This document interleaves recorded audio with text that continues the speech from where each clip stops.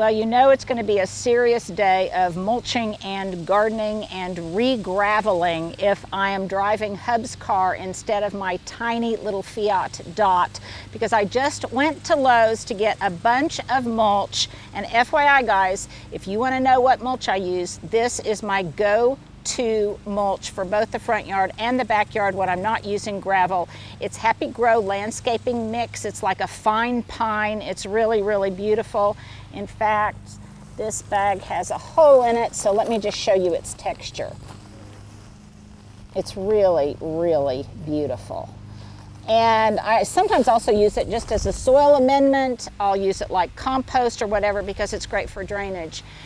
Now, what I want to talk about on this walkabout today, which is a working walkabout, is looking at your garden from what I'll call a driveway lens or a drive-by lens. So a lot of times when we're pulling into our drive or whatever, if you're like me, you always have lots of things on your mind and you're kind of spacing out and you're thinking about all sorts of different things and you're really not paying attention necessarily to what your garden looks like when you drive up or what it would look like to passers-by, because we get kind of inured to that because we do it so often. So here's my question of the day. When you drive up into your driveway, do you really pay attention to what the landscape looks like on the approach and from both directions? Because it gives you a lot of valuable design insight. So as I was driving with my with Hub's car filled with mulch and gravel, I noticed that from the west side, driving from the west direction, it really looks unkept and untidy on this approach. From the other approach, not so bad. But let's go this way, Stuart. And the light is going to get kind of harsh, but just bear with me. So it looks not too bad from this perspective. But remember that when people are driving by, the first thing they're going to see of my garden is this vantage point right here. Now it doesn't look too bad because the soil is damp, the soil is moist, and so it looks more lush than it does normally. But that's because I just watered. When this is dry, when it's been windy, it really looks unkept and kind of messy. And so I noticed that as I drove up. So that's my first design tip, I guess, for this walkabout, is make sure that you look at the approach, how it appears to cars as they drive up and definitely from both directions. Okay, so now let's go back here. So here is something that I'm going to be doing. And I'm going to start here because I want to show you how I'm going to remedy, I think, some of that messiness. And of course, as always, what I need to do, I didn't get out here early enough, is in full sun, but this will give you an idea. So I asked you guys a while back if you like, okay, perfect timing, if you like Verbena bonariensis. And whether you do or you don't, it is definitely a pollinator magnet. Now, all of this that has gone to seed in here, see all the tiny little moths? There's one, Stuart, there's a butterfly over there. So all of these have gone to seed in this space. It can be a little bit too rapacious. It can really self-seed a little bit too aggressively. And at this stage in its bloom, I think it starts looking a little bit messy. Now, I have let it remain at this stage in its life cycle for as long as possible because obviously I want to feed those pollinators. But I'm also going to think about the future and what my garden, I'm doing some pre-fall planning right now. So one that I'm going to go ahead and remove, I'm removing partly because it's kind of blocking this rose here, and I want that rose to have air circulation, which will help prevent some of the spider mite that this verbena is often prone to. So I'm pulling that out. So this that is growing betwixt and between, it's insinuating itself into the branches of the rose, I'm going to remove. The other stuff that's on the periphery, I am not going to remove, but I am going to deadhead it and cut it back pretty far. Now this one doesn't have any sign of spider mite, which it sometimes gets. But I want it to grow in a more bushy fashion, really thicken up. And so even though the blooms won't be here for the pollinators to enjoy right now, they will get double the pleasure. They can gorge themselves on it a little bit later in the season and in the fall. And this will put out fresh blooms. It will be bushier and it will bloom exponentially. I'll get that many more blooms. So that's what I'm doing to these. And I will go around and I'll do it to all of them. And this will immediately make this look just a little bit tighter. Now another reason I'm doing it is because these seed heads, some of them are starting to dry. And I don't want this much of it to go to seed. So by cutting it back right now, I am delaying its going to seed. And that won't be as much of a problem. Now I could, if these blooms were a little bit fresher, I might do this and bring some in as a cut flower bouquet, but these have already started to dry. Now something else that I'm doing in this area is pulling out any stuff that is kind of dead and dried, and whatever this is, I think that was some of the dianthus, it's not getting enough water. So I'm just gonna pull this out. And no, I will not leave all of this debris in the street. I will come back and get it a little bit later. I'm gonna weed what's in here and remove some of the garden debris. Another thing that I'm gonna do is I'll come back in with my other pruners and I'm gonna deadhead this rose. So already you can see that just by pulling some of this dead stuff out, it's gonna look a lot better. I've got some trees volunteering in here, I'll pull them out. And basically, I am just going to concentrate on this one west side, street side exposure to make it look better. I'm also going to cut back this ground cover really hard. And believe me, I could cut it back practically all the way and it would be just fine. The reason I'm doing this is because you can see that some of it, especially that patch over there, Stuart, this has south-facing exposure and some of it is really starting to show signs of distress. It needs more water. Some of this is growing into the dianthus that is more, that I prize more than this ground cover. So immediately you can see a little bit of a difference. Okay, can you back up, Stuart? Okay. So immediately you can see a little bit of a difference, that this is starting to look a little bit neater and a little bit more tended. Now later when it's not so hot, boy, can you hear those cicadas? Wow! When it's not so hot, I'll come in and this liriope that I have edging this bed, I will come in, I will dig out all of this. I hope you can hear me over that weed eater. I'll dig this out and I will actually take it to my neighbors that are having difficulty growing grass in the shade.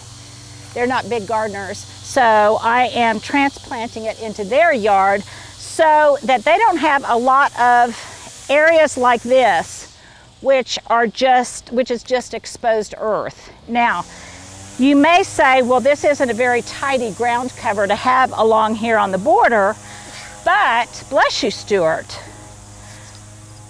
But one of the reasons I've got it here. Here's another question for you guys. Does the sun make you sneeze? Okay, Stuart's saying yes, it does, and it makes me sneeze sometimes too.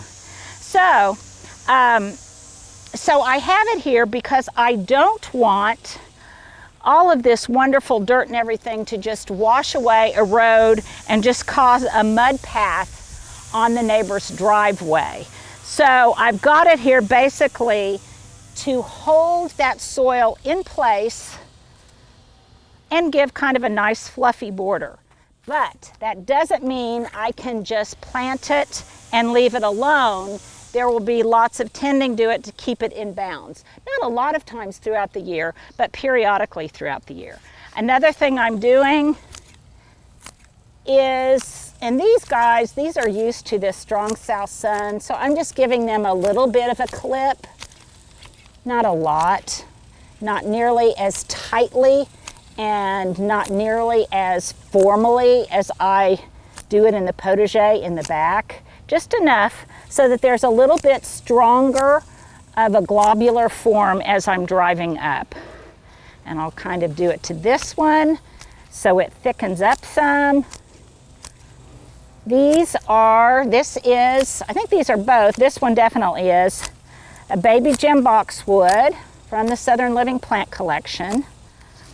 And this is also a white crepe myrtle from the Southern Living Plant Collection. I can't remember the exact cultivar right now. You know I'm terrible about that.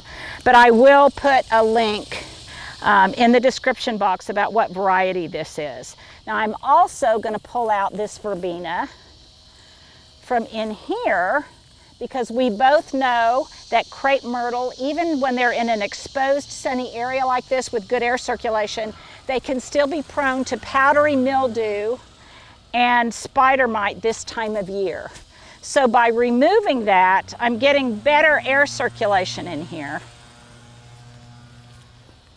And without these projecting kind of straggly stems, it looks a lot neater and a lot more tidy. And I think you can already see that. Can you see that, Stuart?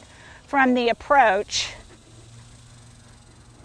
I'm going to cut down more of this verbena in here. The other thing that it does is it kind of exposes some plants I'd forgotten about underneath here. I've got some purple oxalis. I think I'm going to take that one out. And I'll do a little bit more work. I've got a mile a minute vine coming up in here. That's terrible. And a few weeds. And then any areas that are browning like this, I'm going to go ahead. And you'll notice that on these, I'm using these long-handled pruners because I feel like they are a little bit more efficient than some other tools if I just had regular pruners in here. So now I know that this aspect and this approach will be so much tidier, look a lot neater, and also give me that much valued negative space that we lose at the end of the season because everything gets so overgrown. So I am recapturing negative space. And we did a video on the importance of negative space, Stuart. I know we're sometimes bad about not remembering to put the cards above that refer to something that I'm addressing. But Stuart, what time is it? We need to look at that time hack so that we remember to do that. I'll come back a little bit later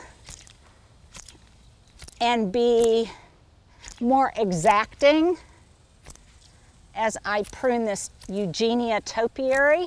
And as you recall, you guys, when I took these out of the greenhouse last spring, they barely had any foliage on them. They had really suffered in the greenhouse because when we had a power outage, they succumbed a bit to the cold, so they weren't as full as they normally would be. You can see here, I'm not being real exacting, but I definitely noticed when I drove up that the form on this Eugenia topiary was starting to be lost, and it didn't have, like the boxwood that I showed you momentarily, or I showed you moments ago, that it doesn't have that strong globular round form that I want. So, again, I'll come back in with some smaller pruners and get this looking even more well clipped and balanced. Sometimes when I do it with these big shears, it's not always balanced. So if you spot something I haven't clipped as I move on, I promise I'll come back and get it later. If you are as fastidious as I am. Nev, I used that word fastidious just for you because you like it. So I'm going to come back in here, weed, do whatever I need to do. And in fairly quick, short order, I was able to tidy this section up so that it looks a lot better from this western approach. The other thing it will do is it will give me a canvas to work on when I'm ready to overlay all my fall pretties. This bed was added, it used to stop like right up here. It curved in this direction and then it stopped. And because I couldn't grow grass down here, I extended the bed all the way down to the street so that now it almost looks like a horseshoe effect of flower beds. So that is this section here. Now, there's some other kind of more dramatic things I want to do. Again, I'll come back in and I'll finish deadheading this rose selectively because I'll probably want to leave some of the buds on there because this puts out beautiful rose hips for fall. So I'll do that rather selectively. But also by opening this up, it tells me that I defied some of my own recommendations, and that is to the power of 3 and how pleasing to the eye 3 things planted are, or a triangle is. So one thing I noticed, one of the reasons that it looks kind of messy is because I think of this golden privet. I just think this is a golden victory privet, I believe. And this is not one of the more cultivated varieties like Sunshine Ligustrum. This is just an older variety that I planted in here to take up space when this was a brand new bed. And this area was barren. And for a while, I liked it. But now it's way too much maintenance. I have to clip it far too often. So this time of year, here's another design tip. This time of year, I find pre-fall, as you are preparing for your fall show, you're doing a lot more editing than adding, and a lot more cutting back and deadheading than anything else.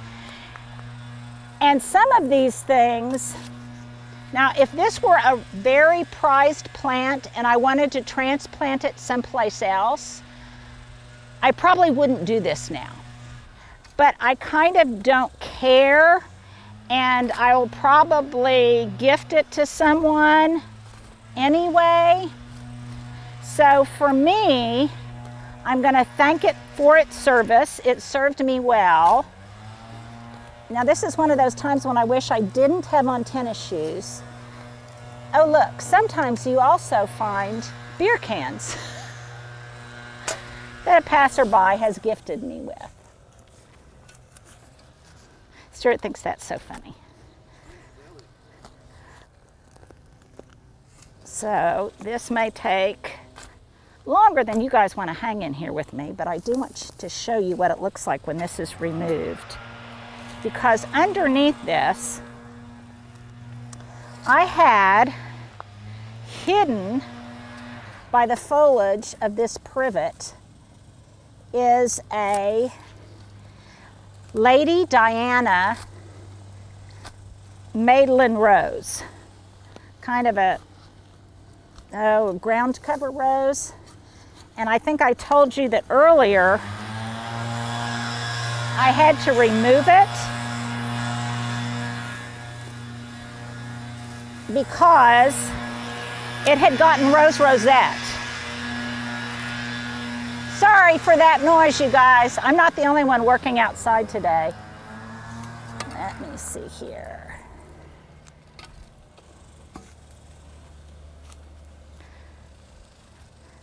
But what it did was it sent out a runner and layered itself and propagated itself without any help from me and created another bush that happily doesn't have rose rosette. So there are compensations. And by the way, the root ball of this privet is far enough away from the root ball of the rose and the other things next to it that I'm really not concerned about damaging their root ball.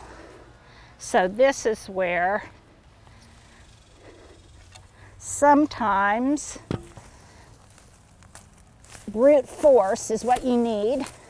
And thankfully, I just worked out. So I am going to remove this entire privet. Remember, don't let your plants boss you. And this plant was definitely becoming a thug. Okay, how cathartic was that, Stuart? It was for me anyway. Maybe not for you.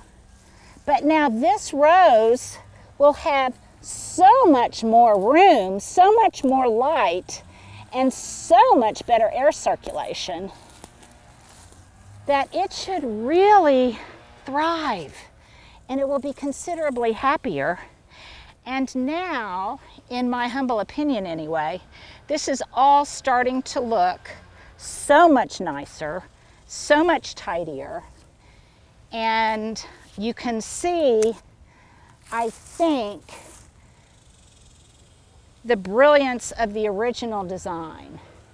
There is a laggard right there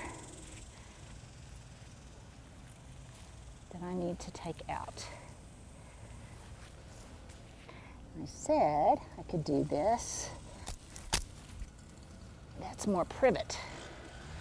So part of this is privet and part of it is the rose. And what I'm going to do is just tend this a little bit later. And then I'll come in, and I really shouldn't do this with these. I should be disinfecting my shears in between. So do as I say, not as I do. And I think this whole area is looking considerably better. So there are, in summation, some design tips for you this time of year in late summer. It's not about what you add, it's about what you edit out. It's also about exposing and excavating the plants that are already there by giving them better air circulation, more room to spread out, taking out those things that aren't performing up to your... Well, guess what? I was about to finish this up and we literally had to stop filming because the iPhone got too hot to work anymore. It's 11 o'clock, it's supposed to get up to about 100 today, and I'm sure it hasn't reached that yet. But nevertheless, obviously the heat index is pretty high, so I'm gonna wrap up this very quickly because if I'm hot, you guys probably are too, and thank you for being out in the heat with me. The last thing I'm gonna do on this little section is I'm gonna come back in, and I'm probably, there's a couple of sweet daisies that I will bring inside, but most of the daisies are spent. So I'm going to cut these back really hard with my long handled pruners. I'm not being real exacting. I've got some more. There's some Minoan lace seeds that I'll just kind of sprinkle around. And then this area will pretty much, I think, be done. I'll come back in, I'll clean up my mess. I may go in and get a cold drink first, but this is why I typically this time of year, I'm only tackling small sections at a time because not only is it hot, it can also be very, very dangerous. So I'll go get a drink, but actually I do have water out here. So you guys please make sure to hydrate, work in small increments of time so you don't overdo it. I have lots of layers of sunscreen on and a hat today, and then I'm going to come back in here and just tidy up this area probably maybe later this evening, at least when it's not so sunny. Now, one other thing this tells me, and another design tip, is look for the obvious once you have edited out what you are editing out and what else could enhance the approach. And for me, I talked earlier about the power, the design power of 3. And what this tells me is that I need another one of these white blooming crepe myrtles from Southern Living Plant Collection down there in that void. Then I will have 3 of those. I'm getting rid of more of the perennials and things of that nature in this bed because now the shrubs have grown to maturity. I don't need those to carry the day anymore, either for color or interest. And it will leave me enough pockets also for when I start bulb planting in the fall. And if you haven't already ordered your bulbs, that is your reminder. One last thing, I forgot to mention in the fashion epilogue that my sunglasses are Warby Parker, and I know if I don't tell you, you will ask, so there you go. You guys go inside and get something cool to drink. Well, it's a really serious gardening day today, and it's going to be very, very hot. And I just finished my workout, which explains my fashion ensemble. So as always, if you're interested, keep watching. If you're not, skip on to the next video. So my fancy outfit today is a baseball cap that my husband brought me back from, where was it from, Stuart? Devil's River. Devil's River on one of his fishing trips. My t-shirt is actually one of my favorite t-shirts, and I got this at Goodwill.